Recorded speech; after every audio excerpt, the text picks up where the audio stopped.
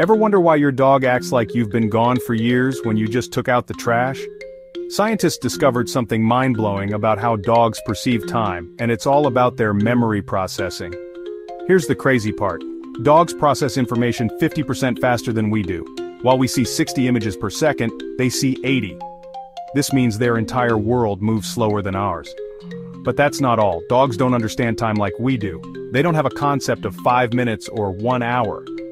Instead, they live in the present moment, and their sense of time passing is based purely on the intensity of their memories. This is why when you come home, they remember the joy of seeing you with full emotional intensity, every single time. Their brain hasn't dulled that memory like ours would.